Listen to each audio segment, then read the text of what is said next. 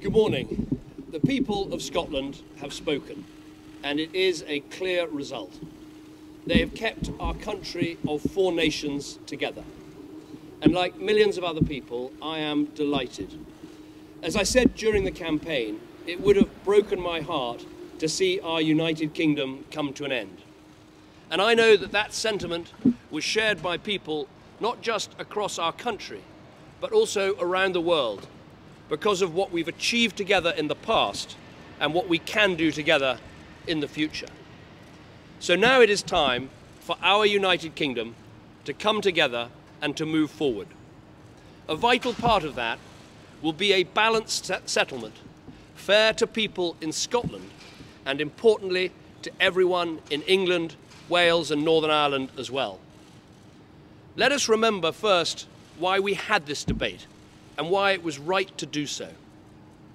The Scottish National Party was elected in Scotland in 2011 and promised a referendum on independence.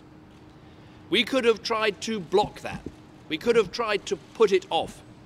But just as with other big issues, it is right to take and not to duck the big decision. I am a passionate believer in our United Kingdom, and I wanted more than anything for our United Kingdom to stay together.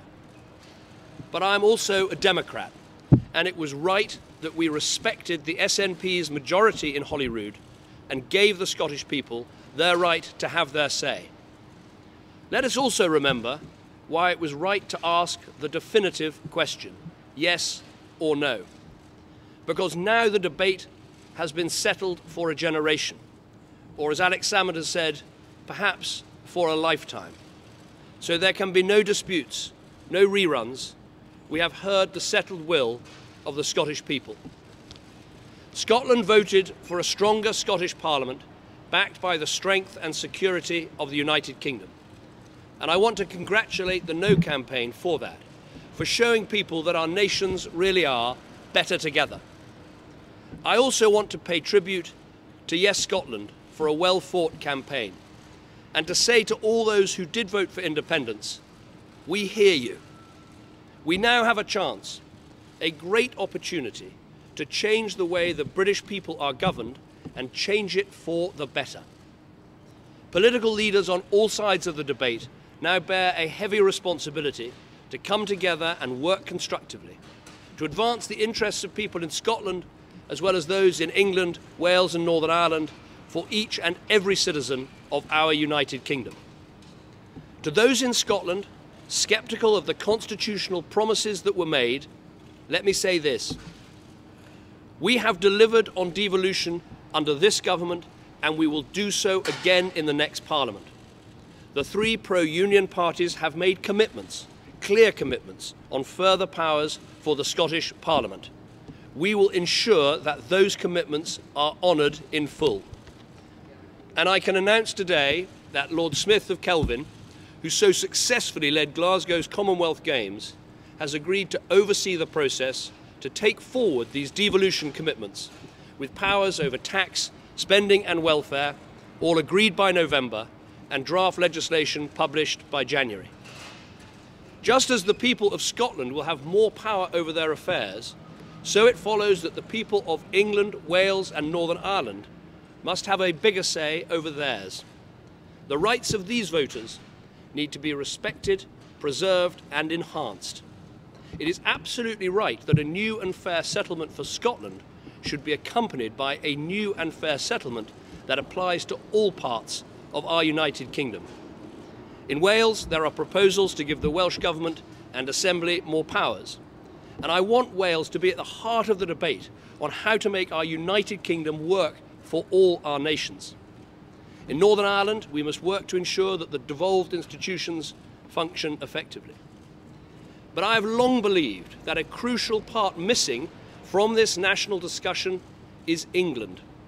We have heard the voice of Scotland, and now the millions of voices of England must also be heard. The question of English votes for English laws, the so-called West Lothian question, requires a decisive answer. So just as Scotland will vote separately in the Scottish Parliament on their issues of tax, spending and welfare, so too England, as well as Wales and Northern Ireland, should be able to vote on these issues.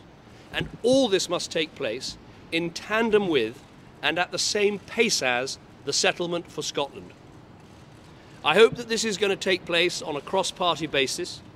I've asked William Hague to draw up these plans. We will set up a cabinet committee right away, and proposals will also be ready to the same timetable. I hope the Labour Party and other parties will contribute. It is also important that we have wider civic engagement about how to improve governance throughout our United Kingdom, including how to empower our great cities, and we will say more about this in the coming days. This referendum has been hard fought. It has stirred strong passions.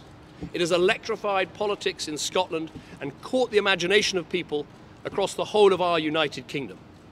It will be remembered as a powerful demonstration of the strength and vitality of our ancient democracy. Record numbers registered to vote and record numbers cast their vote. We should all be proud of that. It has reminded us how fortunate we are that we're able to settle these vital issues at the ballot box peacefully and calmly. Now we must look forward and turn this into the moment when everyone, whichever way they voted, comes together to build that better, brighter future for our entire United Kingdom. Thank you very much, and good morning.